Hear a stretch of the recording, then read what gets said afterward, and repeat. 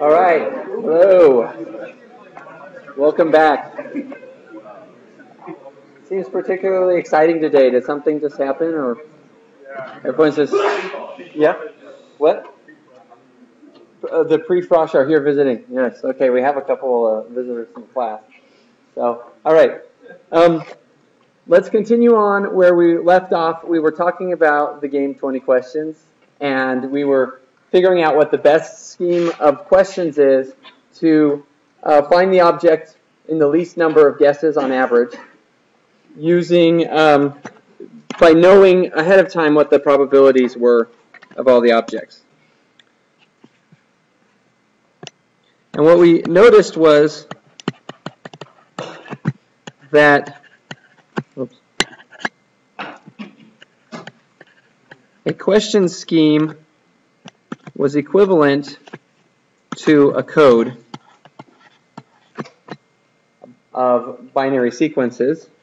And in fact, there were several things we were looking at here. It must be a prefix code.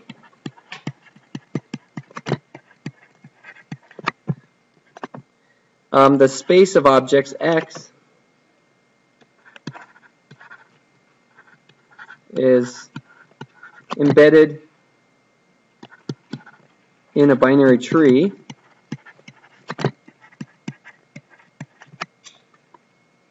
As the leaves.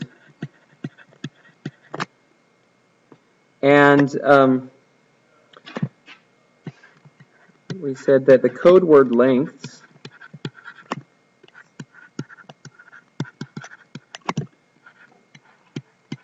denoted by L of X satisfy the Kraft inequality.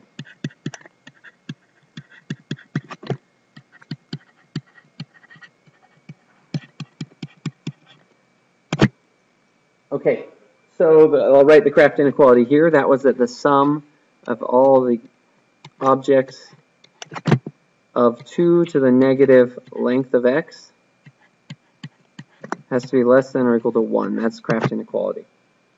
Okay. In fact, these three statements are all equivalent.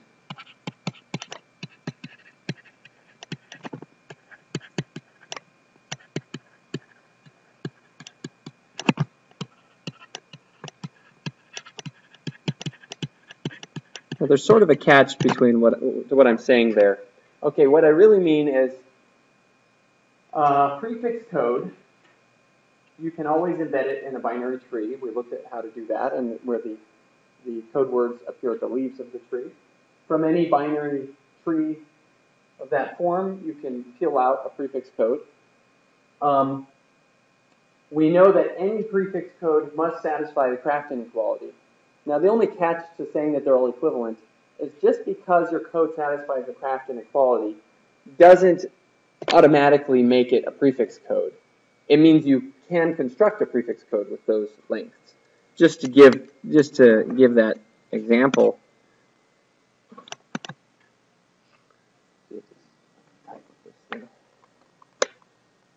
So.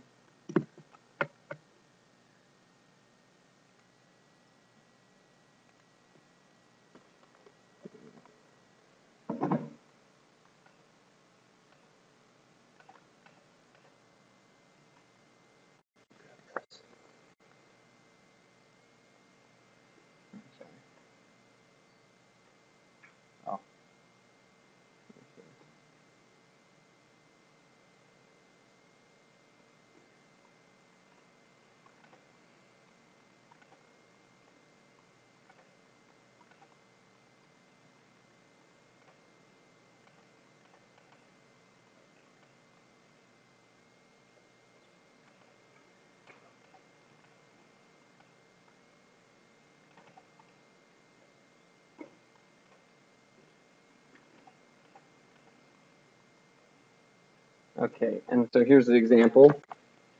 Just to give a silly example, suppose that X was just two objects, A and B, and suppose that you assign a code word for A that's just 0, and you assign a code word for B that's also 0. Okay. This is not a prefix code. It's not going to work.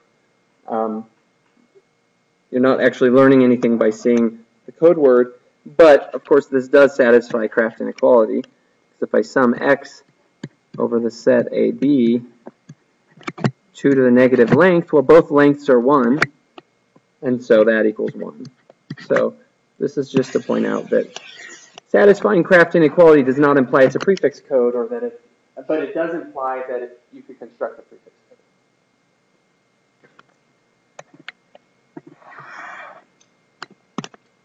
So that leads us to another way of viewing this optimization problem.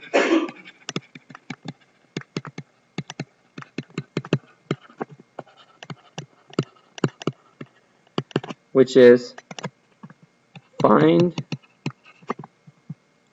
integer lengths that satisfy the Craft inequality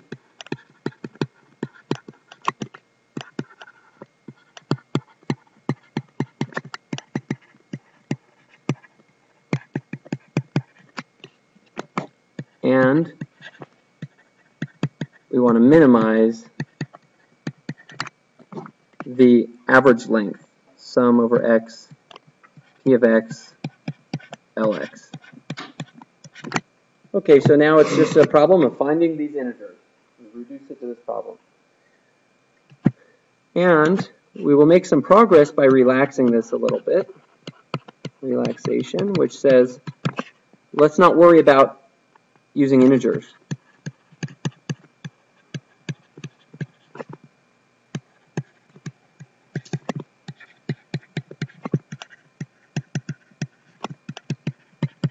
Okay, so of course it's cheating. We'll get rid of the integer part. But this can only help us by getting rid of requirements. It can help us get maybe shorter average length, which will serve as a lower bound. So this will get us a lower bound on how short of an average length we can get. And it'll be easily solvable. Okay, so now all we have to do is find some variables L that satisfy Craft inequality and attempt to minimize that. Okay, so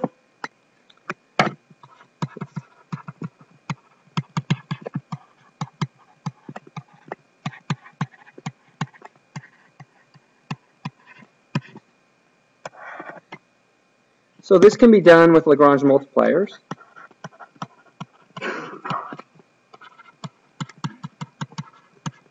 I'll go ahead and do it here. You're not necessarily expected to have experience with Lagrange multipliers, but I'll do it and maybe you'll get something out of this. What you do is you define the function you're trying to minimize, which is this thing, and I'm just going to define it as j, but then I add in the constraint. So I add in some variable lambda times a quantity that I have constrained to be negative. Okay, and the constraint to be negative quantity is this. It comes from Craft inequality. Okay, so this cannot be positive, right? So that's what Craft inequality says. So if you just throw that in, multiply it by something I'm going to require to be positive, this will always serve as a lower bound on j. And in the end, I'm going to choose the lambda that maximizes this lower bound. So let's use calculus and take the derivative of this thing. But with respect, now my notation might bother some of you here, but for each x, I'm going to take a derivative. And the derivative is with respect to p of that particular x. Okay. In fact, just to make notation a little nicer, for these sums, I'm going to sum over x prime, so it doesn't look like it's the same x. Okay, so those were sum over some dummy variable x prime, and now I'm taking a derivative with respect to p of any arbitrary value of x. Now, there's only one term in this sum that matches the value of x I'm taking the derivative of, so everything else is 0, and you just get L of x,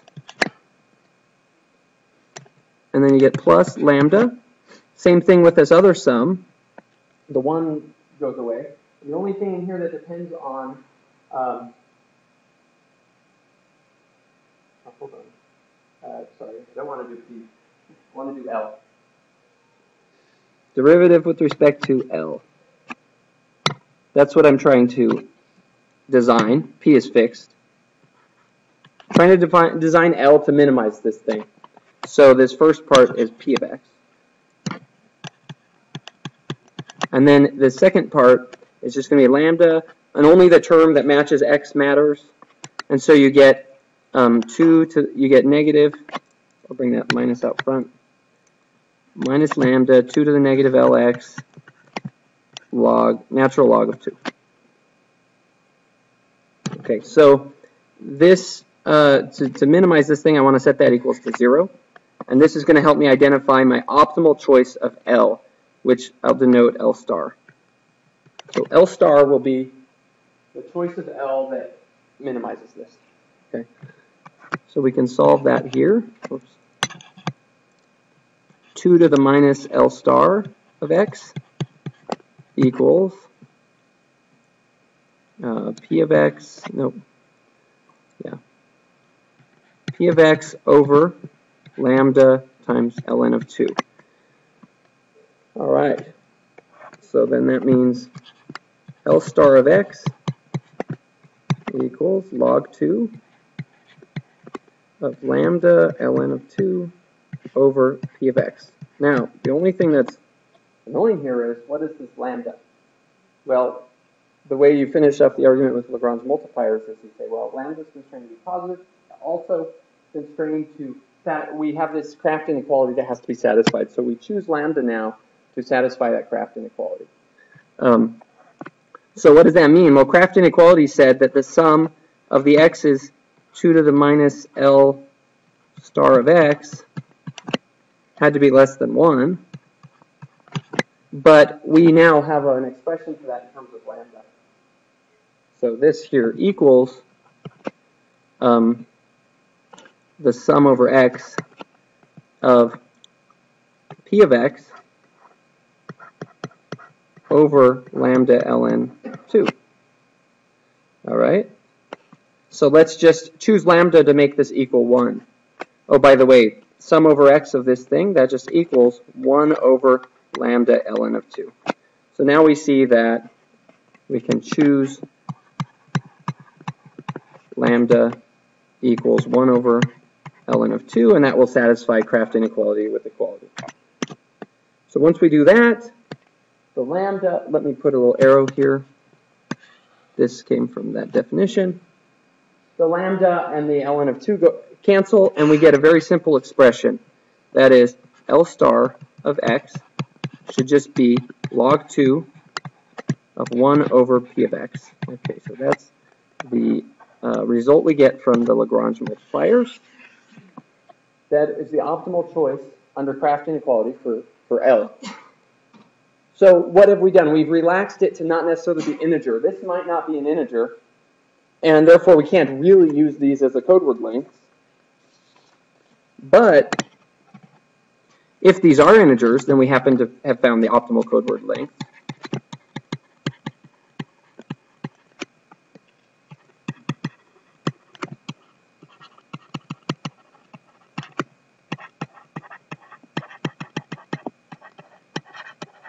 Okay, so when would this be integers for all x, by the way? We just have to basically say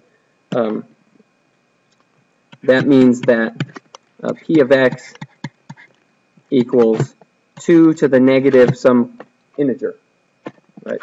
So negative k, where k is an integer. I'll say k of x because it doesn't have to be the same k for each x.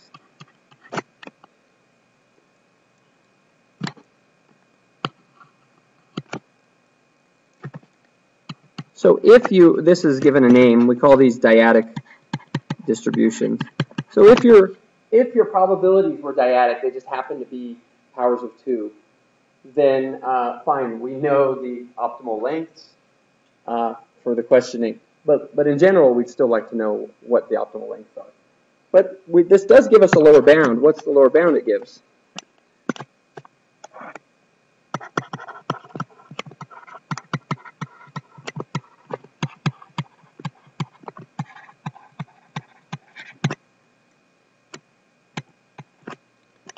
So it says that the expected length of x for any scheme.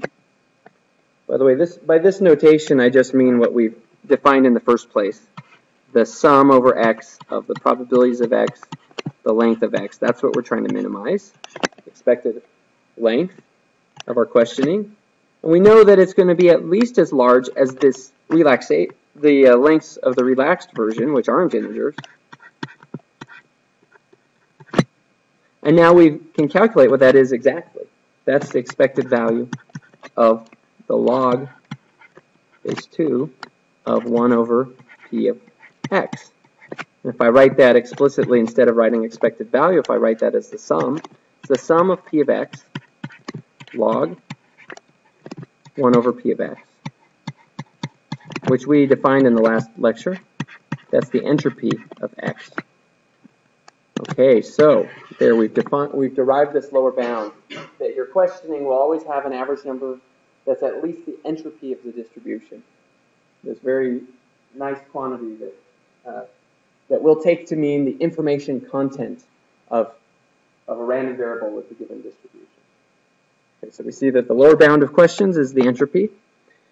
We can also get a very simple upper bound.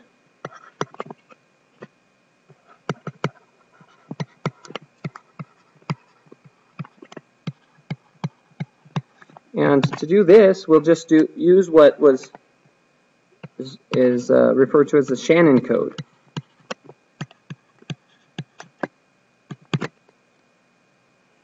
And that is, let's just choose the following integer lengths. Let L of x equal the rounding up of what we obtained from the Lagrange multipliers. So this means round up to the nearest integer. Okay, we know that at least that is going to be integer, right? L of x is integer. And does it satisfy Kraft inequality? Yes, because all we've done is increase length.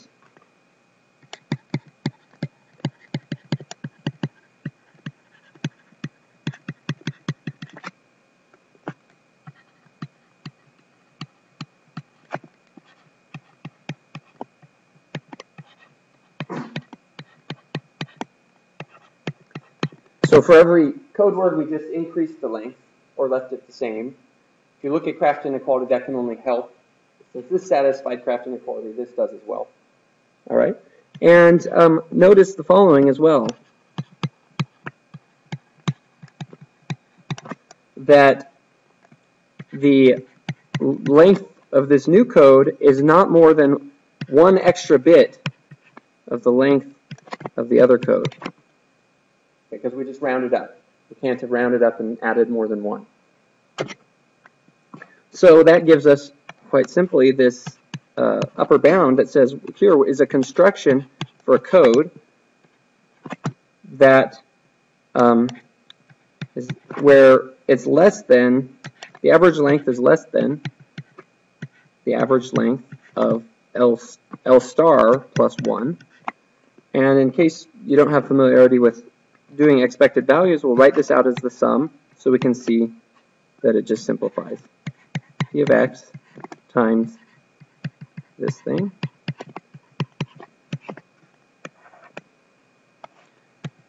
That, and now we'll split it into two sums.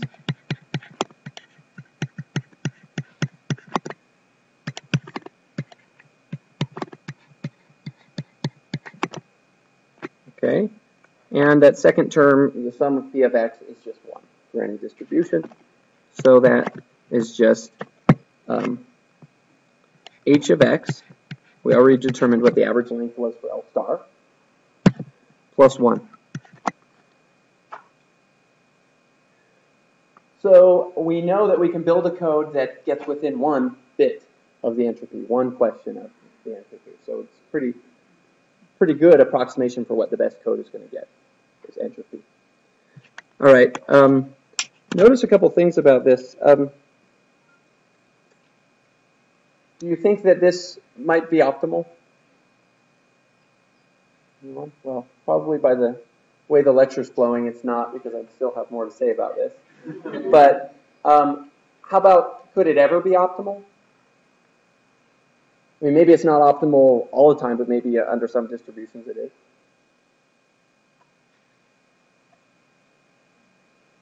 When might be, what kind of distribution might this be optimal for?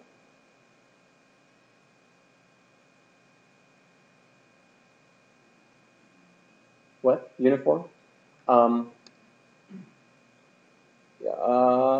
Actually, it depends on what the size of X is, whether it'll be optimal for uniform. So it will be optimal if it's dyadic distribution, because we just said that if it's a dyadic distribution, then L star is already integer, right? So then you're not changing anything, you're just using L star. Fine. The interesting thing is, if it's not dyadic, this cannot be optimal. Okay, so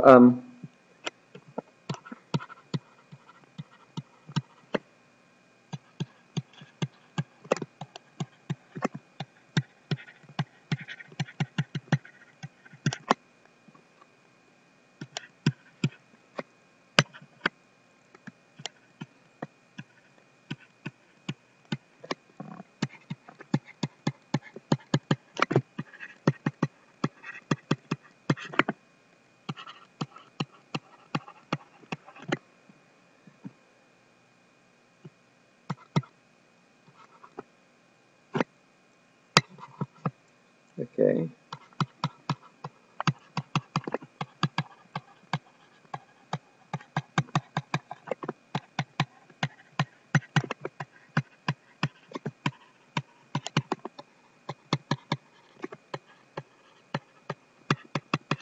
So remember, Kraft inequality told us something about these lengths, how they couldn't all be small, for example.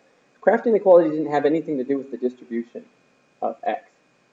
But yet, using Kraft inequality alone, you can know whether something is suboptimal, because if you do not satisfy this Kraft inequality up here, there's always a way to shorten at least one code word.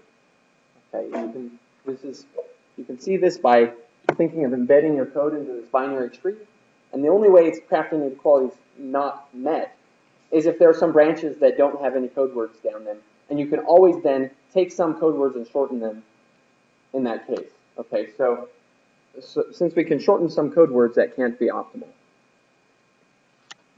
Of course, what we know here is we've lengthened this met Kraft inequality. Sorry, this one satisfied Kraft inequality. So unless Lx equals Lx is not going to satisfy Kraft inequality with equality. All right, it's not going to meet it with equality. So it'll be suboptimal.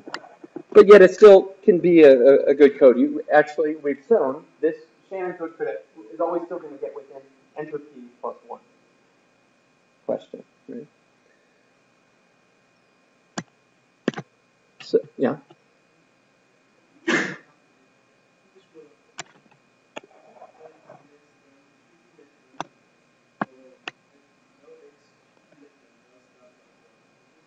Yes. It seems like it should be strict because this is strictly less than L star plus 1, right? Because if you had an integer already, you wouldn't round up. So I think it should be strictly less. Yeah. Okay, so to summarize what we have here, let's let capital L star be the minimum expected length for all prefix codes.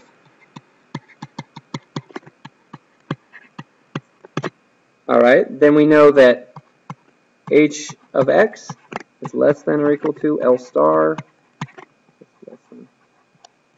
is less than h of x plus 1. So that's what we've been able to show here.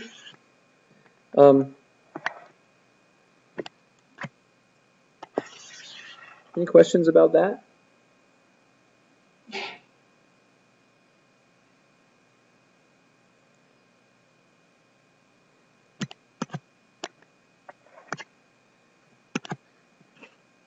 Okay. Let's look at the solution to this problem. They're called Huffman codes. Some of you, I guess, have already encountered Huffman codes in algorithms classes. I don't know how much of the full explanation you had of Huffman codes. But let me just explain where these come from. So we have David Huffman in 1951 was in an information theory class, and it was taught by Fano. So he's at MIT, and he's in a class taught by Fano. Now, information theory was a very new topic. The founder of information theory was Claude Shannon. We've seen the name Shannon in this lecture already. He came up with these amazing results that showed that entropy solves all sorts of, is the answer to many problems in communication and compression. And very nice, mathematically precise characterizations of this. And Fano worked on some coding problems with him, and Fano's name is also well known in information theory. And he had actually attempted to solve this problem with Shannon. So we already saw a Shannon code. And there's also a Shannon-Fano code, which coincidentally was invented in this class as well, last lecture, when I asked you to think of how you would solve this problem. And one of you, I don't remember the face exactly who it was, maybe raise your hand to tell me who it was, said, why don't we sort all of the probabilities and then try to divide them in half? Was this you? Yeah, okay. Try to divide it evenly, and then go up to the top sorted part and try to divide that as evenly according to probability as possible, and the bottom part as well. Okay, so this is known as the Shannon-Fano code, and they probably, I'm guessing they didn't know if it was optimal or not.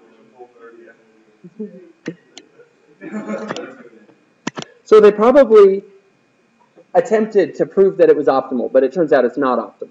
Okay, so then Huffman is taking this class from Fano only a few years after the beginning of information theory, and there's a choice to either do a term paper on the topic that Fano chose, which was to solve this problem, basically. It wasn't that you had to solve this problem, but you had to think about it and write something about it and so forth, or you had to take a final. And Huffman was either, he was working on it, and then he was about to give up because he couldn't prove that he had something optimal, and then he came up with a nice proof. So he solved the problem that Fano couldn't solve, so it was kind of fun.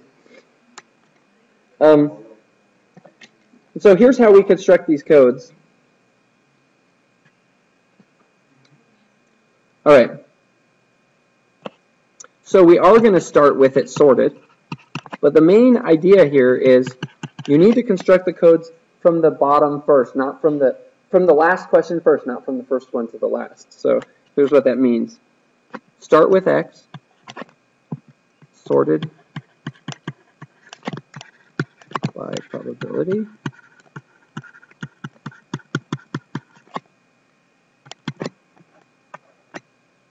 All right, now let me just explain the algorithm by example because it's a very simple algorithm. All right, here's my values of X. I'm going to just assume they're sorted, and I'll just give them simple labels A, B, C, D, E. So X is just that set. These are the objects. Okay? And let's put their probabilities here.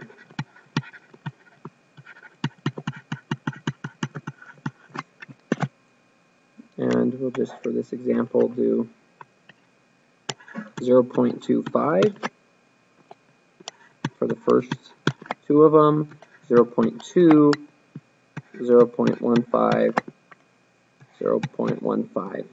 To be valid probabilities, these should sum to 1, which they do. Okay, so now what we do is we start with the two least probable items, and we're going to merge them. They're going to share the same code word up to the last bit.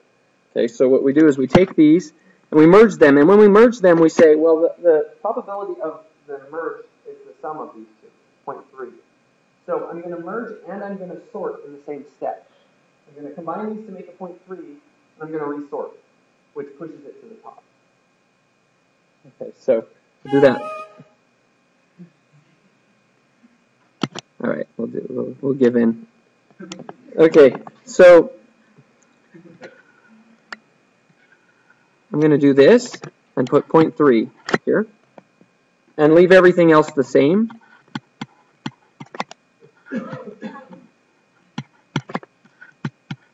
And I'll draw a line just to show that these have moved down.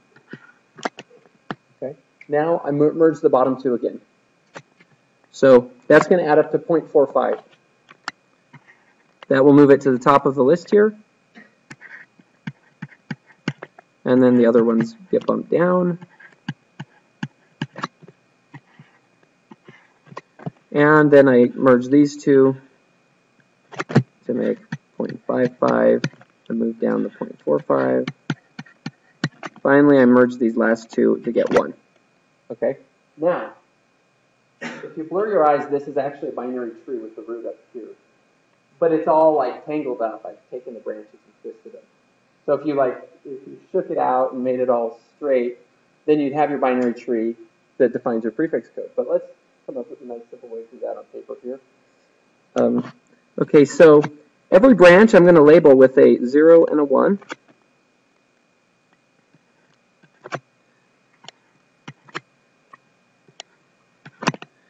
And now I'm going to read out code words for these objects by tracing up the tree and seeing what branches they took.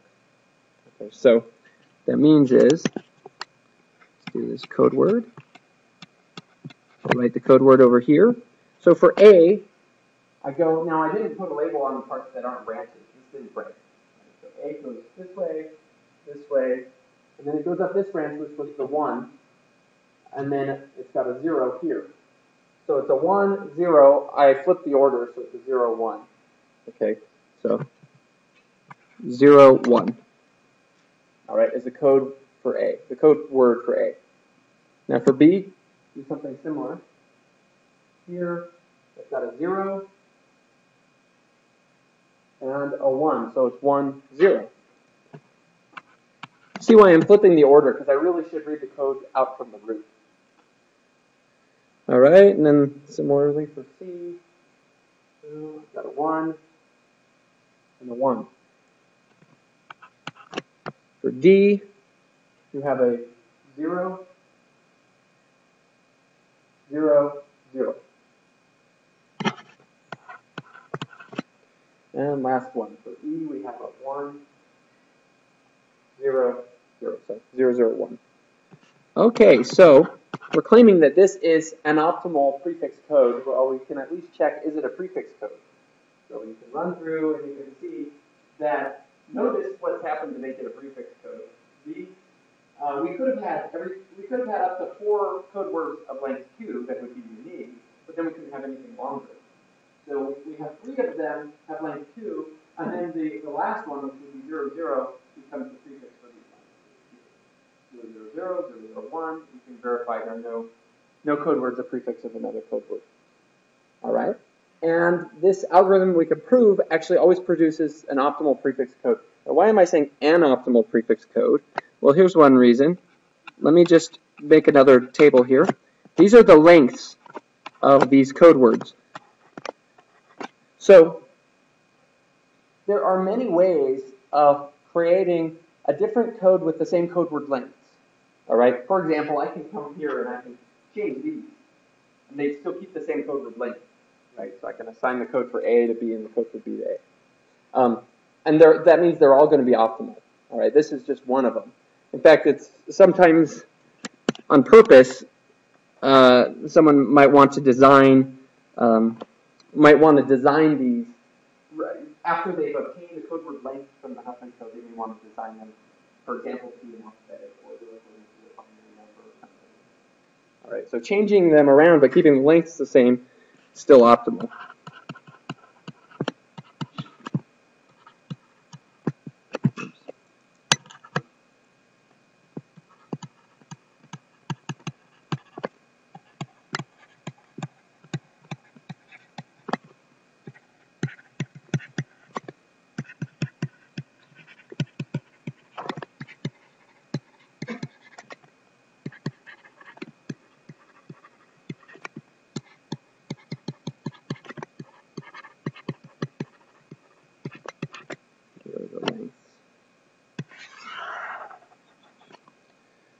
All right.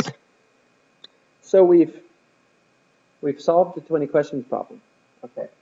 So what does this have to do with this class? Any ideas?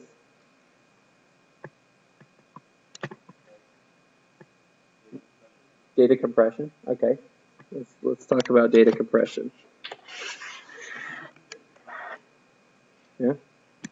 So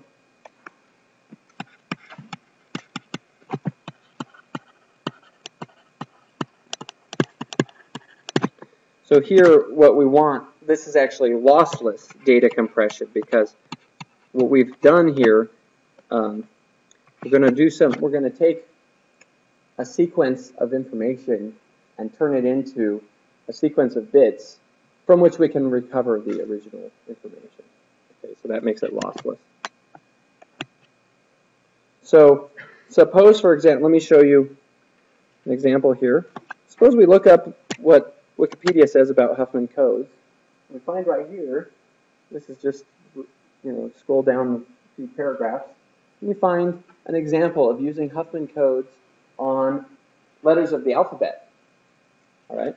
So here's a prefix code for letters of the alphabet and space based on their frequencies of use. Now, not every letter is used equally often. Notice that E is very common, A is common, so forth. So now, if you didn't care about compressing and you just want to represent text digitally, you could use something like ASCII, which just assigns everything the same number of bits. But if you wanted to use the least bits and still be able to get your text back, then what you could do is use this code to represent each letter, right? So you could turn a sequence of letters into a sequence of bits by just taking every letter in your sentence and replacing it with this bit sequence. Okay, and that makes us want to talk about codes for a minute and what's possible with coding. Why do we want to use the 20 questions problem to solve this problem? All right. Anyone want to suggest why Huffman codes or the solution to the 20 questions problem would be at least a reasonable thing to do here? Yeah. The minimum number of bits you use is supposed to be by every letter, well, in this case, every character. Good. So now I'm going to ask, what do you mean by uniquely specify? Like without using one code to identify the character. Okay, that's a good lead up to what we'll talk about right now. Good. Okay, because suppose you define some mapping, an encoder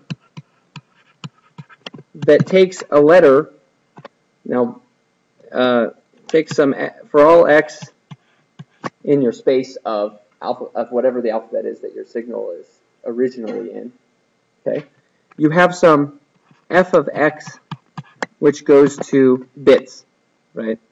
0, 1, star. In other words, binary sequences of perhaps variable length.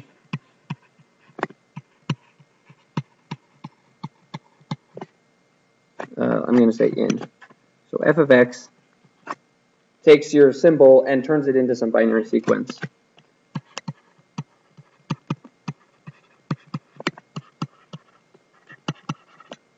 Actually, I'm going to use the same notation we had before. Instead of f, I'm going to call it c. So you have some code for every x. Okay. Now, there's a number of different things we could ask for here. We could ask for non-singular codes. And that would mean that c of x does not equal c of y for all x not equal to y. Okay. So that's one class of codes. We of course want this. It wouldn't be good if this weren't true. All right? But we actually need more than just this. Because I could come up with a non-singular code that you still wouldn't be able to get the text back from. Why is that? You have like a you could have just a bunch of random, you could assign a different one to each instance of x, so you don't, even if it's the same letter, you could end up with different. Oh, you're saying like every time you use the function, it could give a different, you could define some function that changes with time, some time variant function. Okay, now imagine that it's time invariant, that your encoding function does the same thing every time.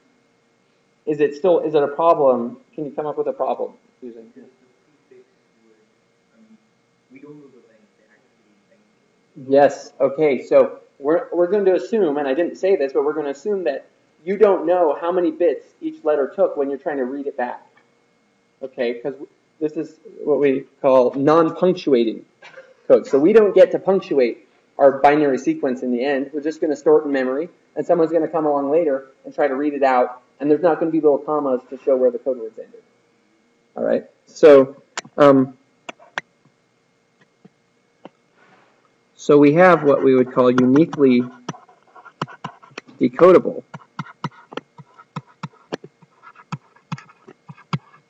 And that means that when that the sequence when looked at, so non-punctuating,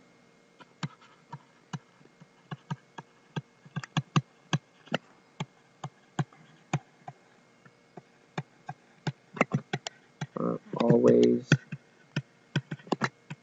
decodable. Okay, now what that means is we'll put S of x1, C of x1, C of x2, CX3, whatever sequence of letters or whatever our signal is, we just copy the bits back to back, and we want that no matter what sequence of x1, x2, x3, so forth we have, you can come along later and you can read it all out. You know, put as many of these together as you want. I do get to see the ends, let's say, but I don't get to see where any of the individuals ended. Yes? Good question. I was hoping some of you would think that. It doesn't necessarily mean it's prefix code. Okay, so that would be our next category, would be prefix codes. And I will call this also instantaneous codes.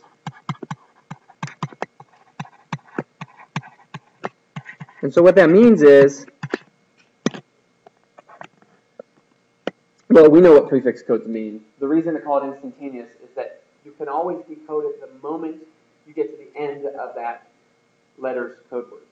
Okay, you don't ever have to look ahead. So the truth about uniquely decodable codes is you can come up with a uniquely decodable code where you have to wait till later and work back just to figure out what the current letter is. Okay, so we have examples of these. Maybe I'll put one in your problem set, or you can look in books. You can find examples of these uniquely decodable codes. So we have this here. We've got all codes. We have non-singular. We have uniquely decodable.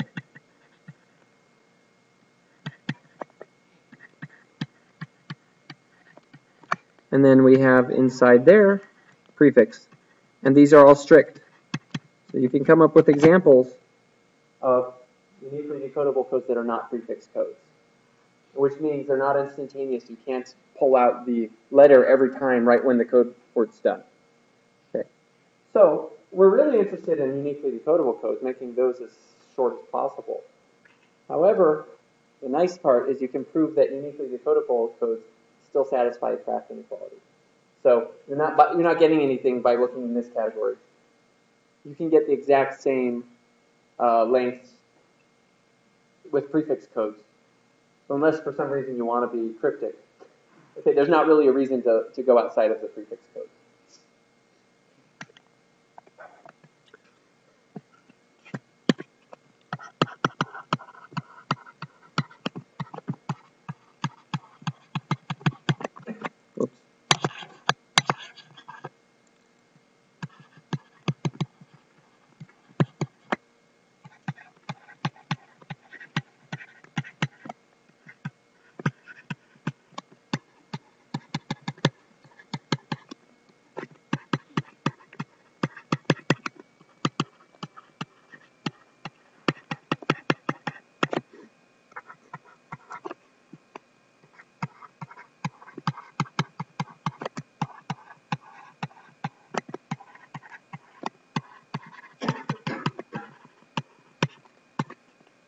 Okay, so we can use prefix codes. The best prefix code in terms of average length is the Huffman code.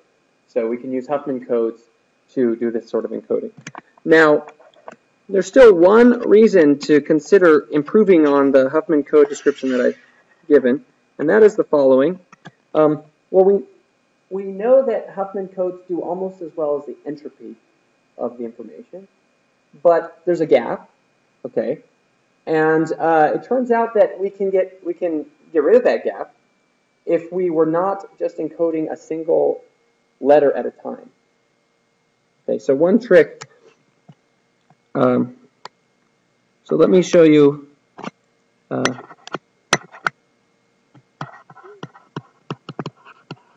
Consider encoding blocks.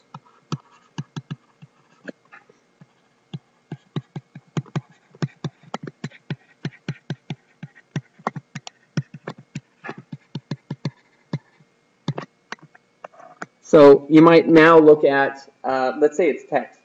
Instead of just coming up with a code for all letters plus space, you might want a code that comes up for all pairs of letters. There's a lot of those, right? So you'll have AA, AB, AC, dot, dot, dot. You look at all pairs.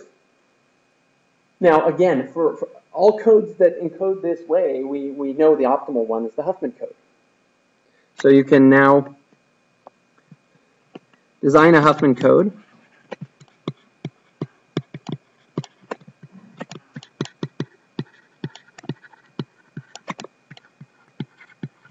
Okay, and we now know that the expected length of this new Huffman code is going to be less than the entropy of a pair. It's not just x, but it's x1, x2 plus 1. Okay, and if you study entropy a little bit, it's easy to show that the entropy of this pair is at least less than or equal to the sum of the two entropies.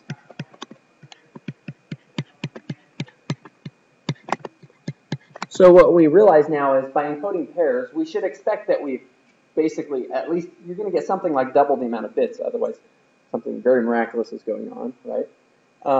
But you actually, the upper bound on how well the Huffman code is actually slightly better, because then if we say, if we look at L star over 2, that would be the average number of bits we used per letter, since we were doing pairs, right?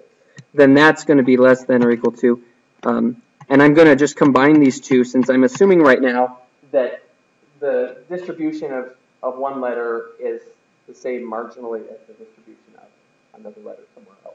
Okay. Then these would have the same entropy. So you would have that plus a half. And if you encoded longer blocks, then this is going to be smaller, and you'll get much closer to the entropy.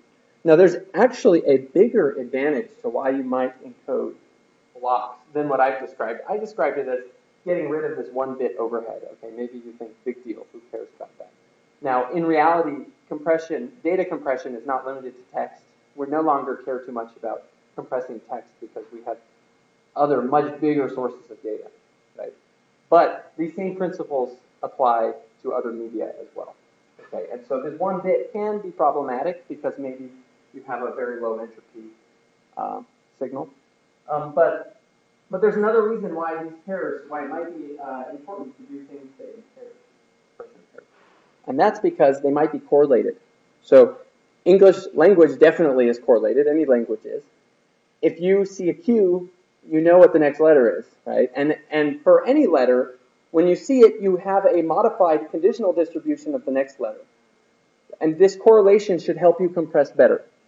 Okay? And if you just compressed every letter by itself, using a Huffman code on the alphabet, you would gain something over uncompressed text, but you wouldn't take advantage of the correlation. When you do Huffman code over blocks, you look at the joint entropy, and you can show that this captures the correlation, so that this will actually be much less than this if they're correlated. Okay, so you could potentially compress a lot further. Think about any signal that you're familiar with. Think about sound. If you're compressing, if you have, well, actually, I'm going to get into sound here, so let's talk about images for a second. If you look at neighboring pixels in a high-resolution image, their values are likely to be very similar. And if you compress each pixel separately, ignoring its context, you're not going to do a great job compressing, okay, because you're going to be using a lot of bits to write neighboring pixels that are almost identical. Instead, you might want to do, let's say, a Huffman code over blocks. That would be one way to try to take advantage of that. Okay. The actual way that this is done is you try to transform your signal in such a way where the components are independent, and then you don't have to worry about their correlation. You've kind of taken care of, you'll get the savings in some other way, but you don't have to worry about encoding over blocks in that way. And so it turns out that the transformation that works for many signals to make their components nearly independent is the Fourier transform.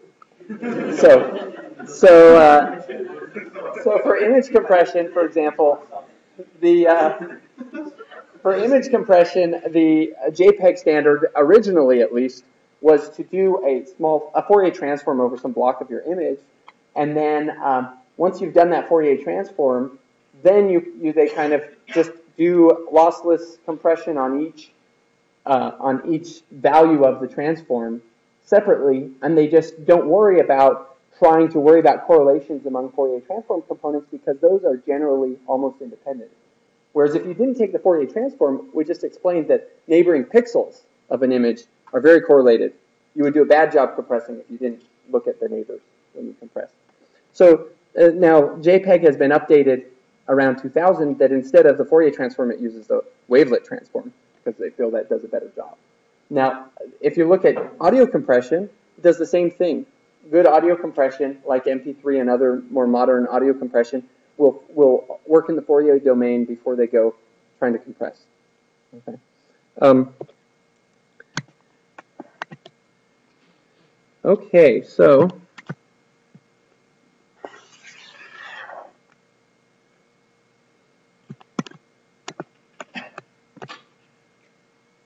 Okay, so now let's just talk about actual. We'll step away a little bit from this coding, and we'll just talk about actual quantization of a signal.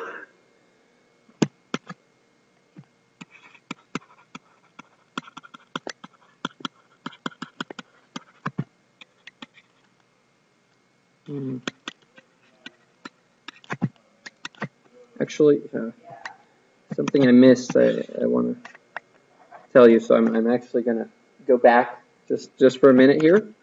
To give you an example just of this savings that I mentioned, that I said you could get, not from the correlation, but just maybe the more minor savings that you get because of this one bit on the upper bound of the Huffman code performance. Let's just look at an example of a code where the Huffman code is very far away from the entropy. And it's easy to come up with an example in the following way. Just let X be binary. It's got two things in this universe, A and B. And we're going to then say, but the probability of A equals 0.1, and the probability of whoops, that's not A, of B equals 0.9. Okay, now for binary spaces, we can look at the entropy. We can calculate the entropy for any distribution, but it's very familiar and common to look at the entropy of binary random variables. So let's say here's the entropy of X, and here is the probability of one of the values, let's say A. Turns out it's symmetric. So this entropy goes up to 1 bit when they're at 0.5. So if these two objects were equally likely, this has 1 bit of entropy. But at the edges, it's 0. And it's some concave function like this. That's symmetric, of course, known as the binary entropy function. In fact, the word bit first appears in a paper by Shannon where he's referring to the information content of something, and he says, let's use bit, and he borrowed the term from a colleague And now we use bit for everything in the digital age, but it actually was originally meant to mean the entropy being 1 bit. And so just because you have a 0 and a 1 to write with, if you knew it was 0, then it wouldn't be a bit. It would be 0 information. It's a bit if someone's actually put something there that carries some information, and therefore you can't just guess it beforehand. All right. So here's the entropy of a binary random variable, and we're looking at this point here. So we're here, and it turns out the entropy is about a half. It's a little more than a half in this case. I think no, it's a little less than half actually. I think so. Yeah. So h of x here is a little bit less than half in bits. Now, the Huffman code, you could probably guess it, but let's write it out. AB, probability is BA, probably is 0.9, 0.1. Boom, any binary thing can only have only one code that works for it. You assign one of them 0, you assign one of them 1. So the average length,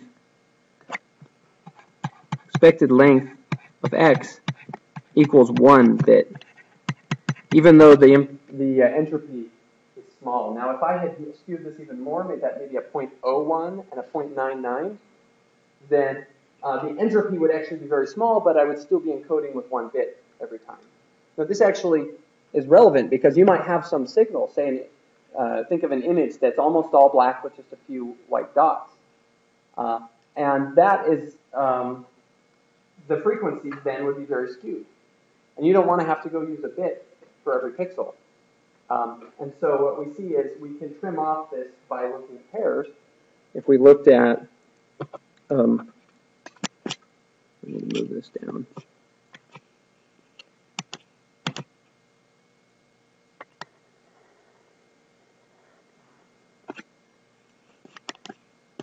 Okay, so if we looked at the probability of AA, now I'm going to assume that they're just independent. So we're not going to get any savings because of the correlation.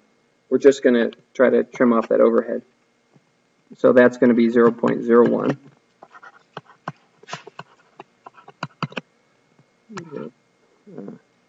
0.09.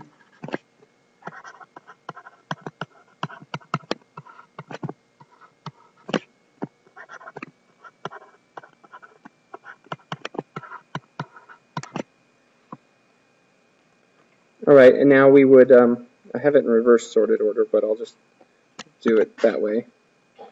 Okay, so then we would combine these. That would move it up to the, sorry to do everything upside down here. It just happened that the most likely things were at the bottom of my list. I don't want to redraw them. So, oh, and I've already messed up because of it. Okay. So we get 0.1. Oh, no.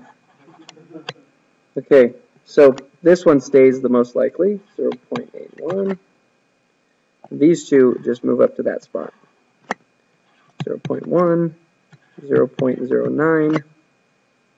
And then these combine, but they stay in the lowest spot.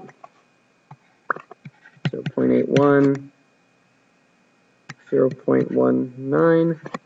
And then they combine again. And I assign out some zeros and ones. It doesn't matter that I'm doing this upside down because we just want the lengths. And so I see that the length of AA equals, it goes up 3 branches, 3. The length of AB is also 3. The length of BA equal 2. And the length of BB equaled 1. Okay, and so then the average length, expected length of x1, x2 is going to be the sum of all these lengths here times their probabilities. So it's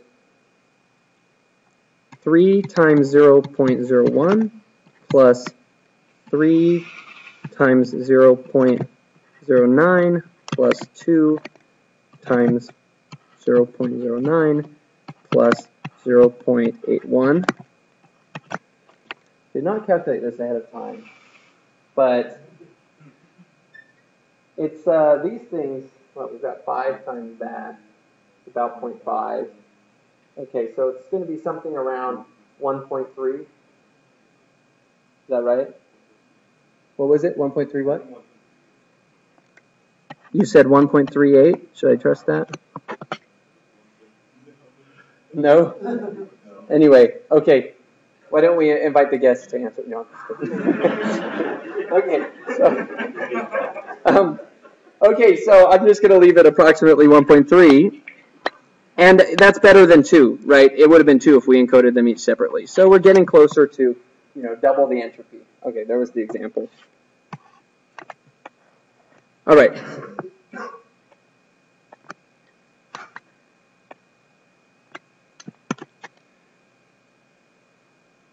Okay, so let's look at quantizing a signal, meaning we're going to start by represent a number with a point in a finite set.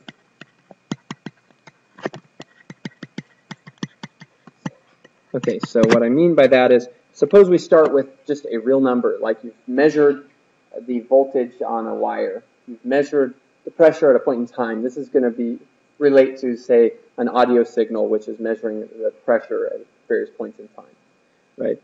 Okay, just take any one point in time. We have a number that we've measured.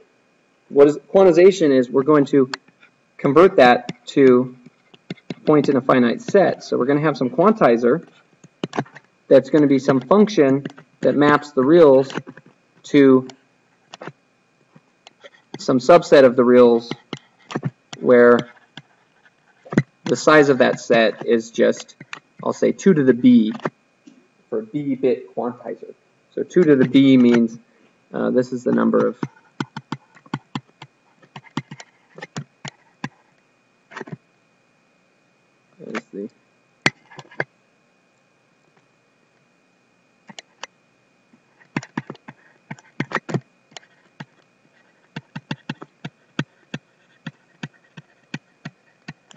so it's the size of the set.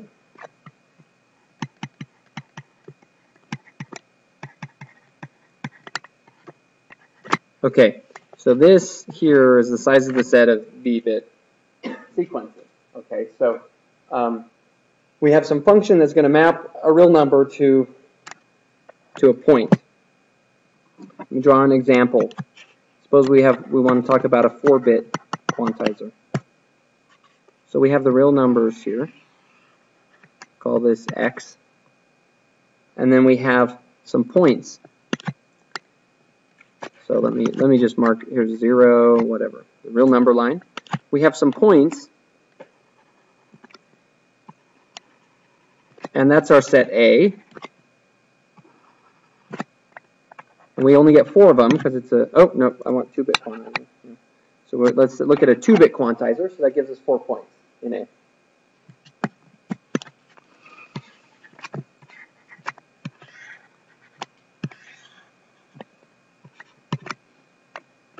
And then our quantizer then just maps, for every x, it has to map it to a point.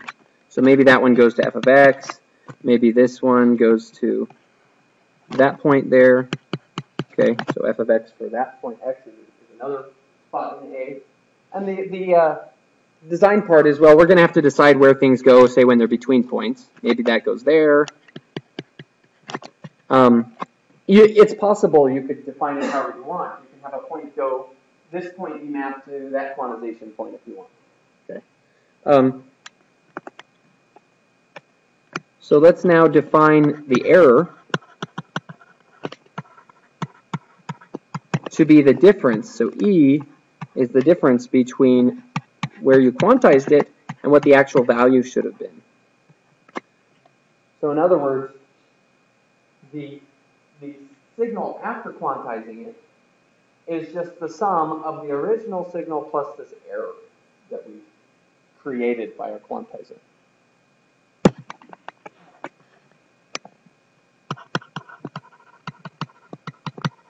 All right, so to minimize the error,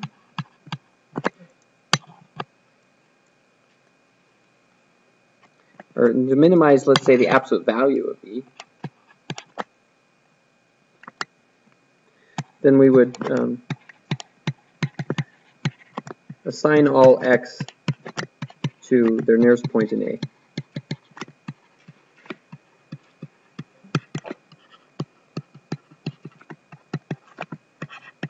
Okay, so I'm going to represent that with, let's do another number line here. Let's put our A points.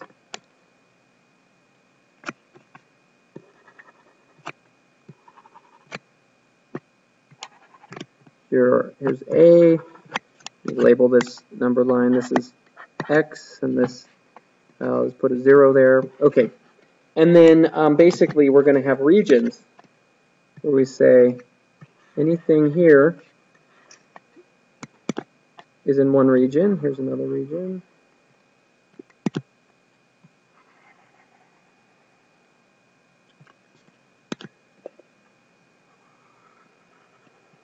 Okay, so everything in this light blue gets mapped to the point in that region.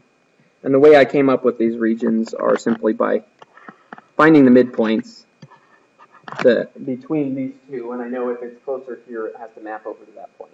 Okay. So once you're given the quantization points, then the function to do the quantization is pretty straightforward if you're trying to minimize error.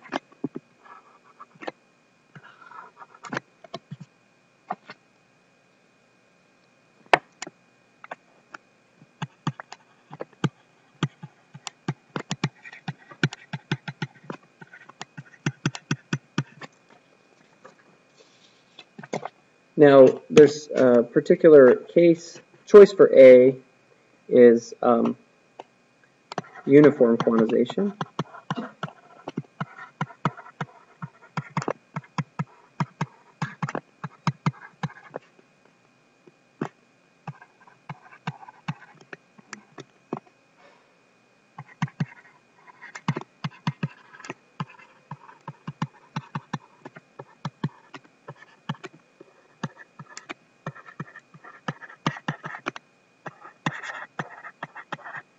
So uniform quantization just makes these things have equal distance between them. So if you have a certain number of bits in a uniform quantizer, then you've defined the quantizer by defining the gap between quantization points, and also by and from that you get a dynamic range of your quantizer, which means what's the biggest distance between the highest quantization point and the lowest. So if you're going to use a uniform quantization, you're going to want to make sure your signal doesn't leave that interval of the highest quantization point and the lowest quantization point very often, because you're going to lose a lot of information if it goes outside there. But, okay, so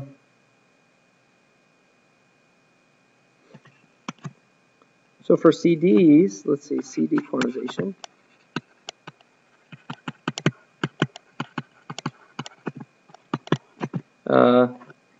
Is uniform. So what you do is you, oh, actually, no, I'm getting to this later. I got ahead of myself.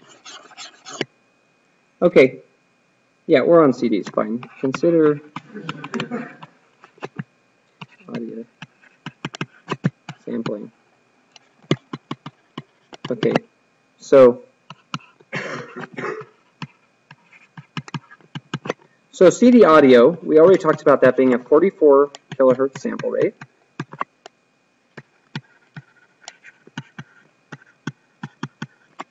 $16 bits of sampling is the standard.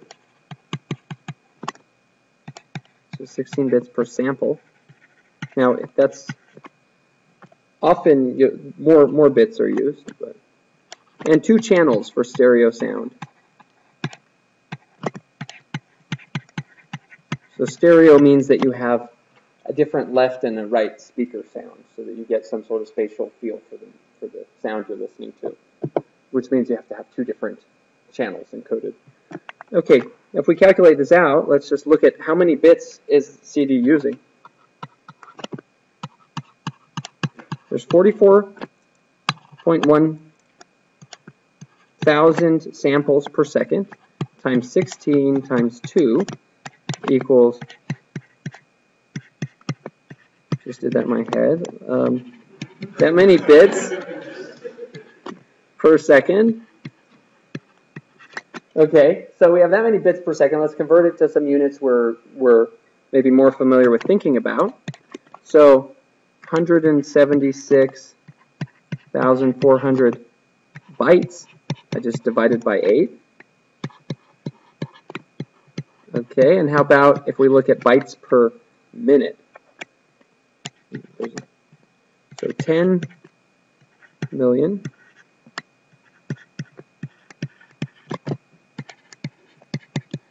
bytes per minute.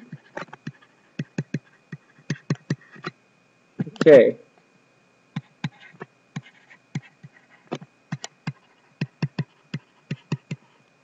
Now, when you download or carry songs on your MP3 players, do you have, what's the size of a song? How many? What? 3 megabytes for a song? Not even for a minute. And songs go for 3 or 4 minutes. So you're looking at about a megabyte per minute. And that's the advantage of compressed audio. So CDs, this doesn't try to compress. This is just a very straightforward sampling method. It's just doing the following. Oh, and by the way, this doesn't account for overhead because there's actually always some overhead when you use some standard for writing files.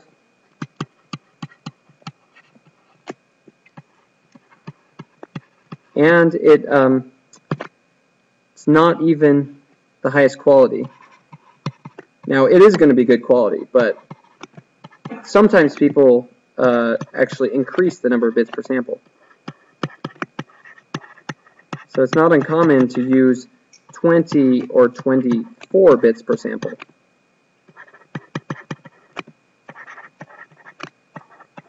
And that is just going to increase this file size accordingly, right? So let me just point out what is going on, what we know goes on in this process. This will be the last part of today's lecture. We start out with a pressure wave. Looks like this. We then go through a microphone. And it looks the same, but this is a voltage wave. Then we do an anti-aliasing filter.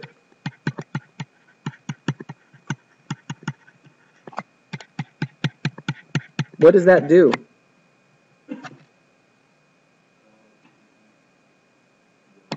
Yes, it removes the inaudible part of the sound. Removes the inaudible part. In other words, the high frequencies that your ear's not going to hear.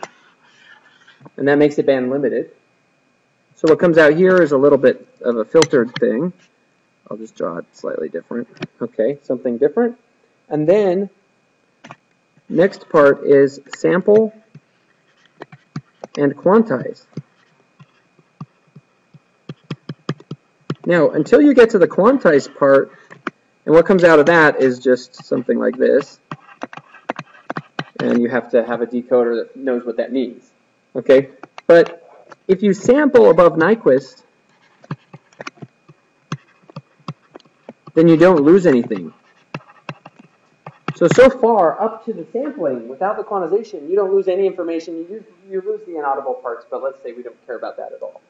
So you do not lose anything, but then the quantizing actually loses information.